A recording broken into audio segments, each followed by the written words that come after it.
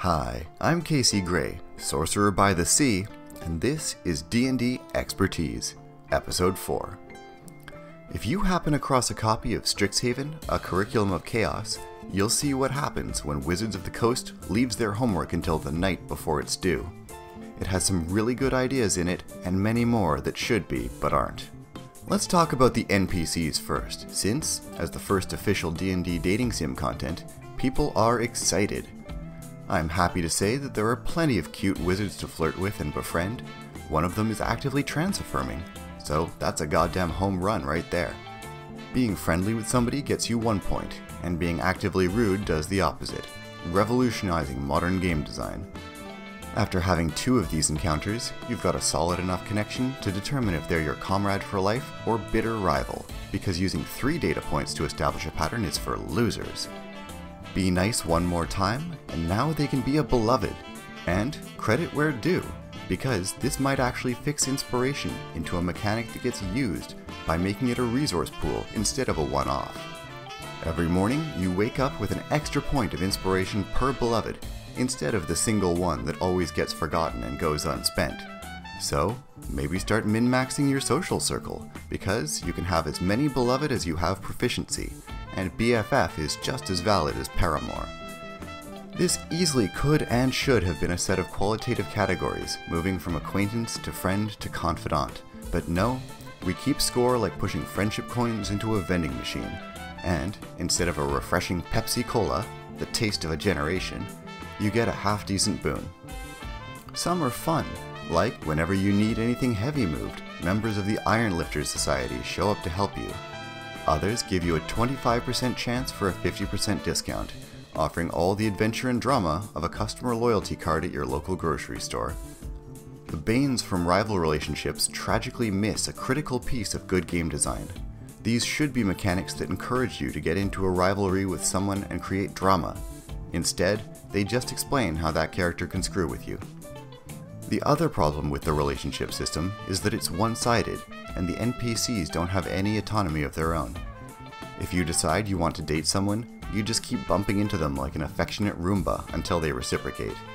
There's no rules that support having a crush on someone and asking them out only to find out that they don't feel the same way, or they're already in a relationship with someone else. Likewise, there's no opportunity to be surprised when someone asks you out, and you have to decide whether that's something you want to explore with them or not.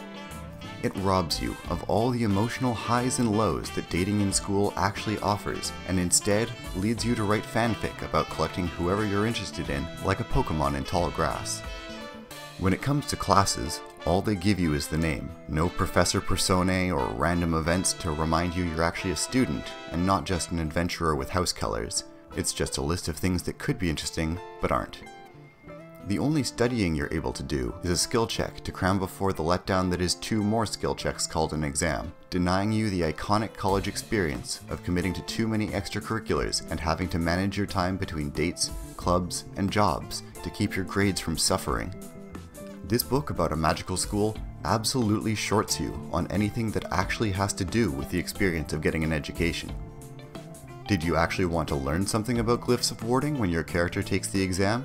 Hope you know how to use Google, because the book doesn't tell you anything about the subject, making it impossible to call back on later for a scene when you put your newfound knowledge to use.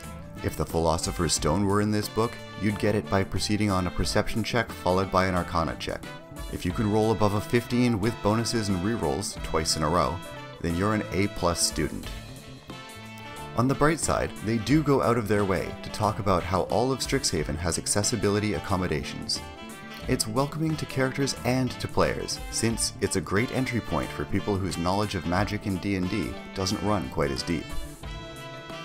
They're not allowed to say Quidditch, but I am. Quidditch. Year 3 is centered around forming a team to compete in the magical sport of Mage Tower. It's time for a year of practice and competition, culminating in an exciting tournament arc where you climb through the ever more challenging brackets until the final match. You're going to be writing all that shit yourself though, because, if you haven't gotten the theme by now, it's that no part of the classic genre experience is within these pages. There is 1 match of Mage Tower in your entire time at Strixhaven. It takes place at the end of the year. 2 teams are randomly drawn from the entire pool of submissions to compete, and yours is one of them, because you're the chosen ones. You make 2 ability checks for each of 3 rounds, and then you win. The game that the entire year is supposed to revolve around has no real gameplay to it, and while you still don't actually get to play on the practice field, its map has some neat elevation elements. The actual stadium is the most boring battlefield that exists. A wide open, flat grassy field with no terrain. The locker room gets more detail. There are pages upon pages of shitty dungeon crawls on maps I don't care about. Now, there's an engagement I actually want to see play out, but the Sorcerer's Super Bowl gets skipped past like an any % speedrun.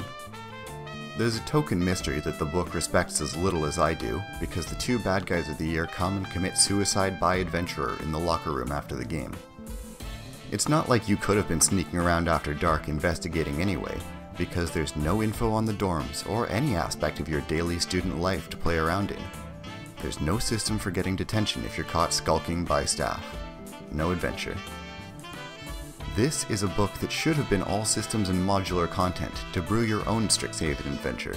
Instead, they just made the good parts harder to extract by jamming pieces together into something resembling a plot, and it means neither is good enough.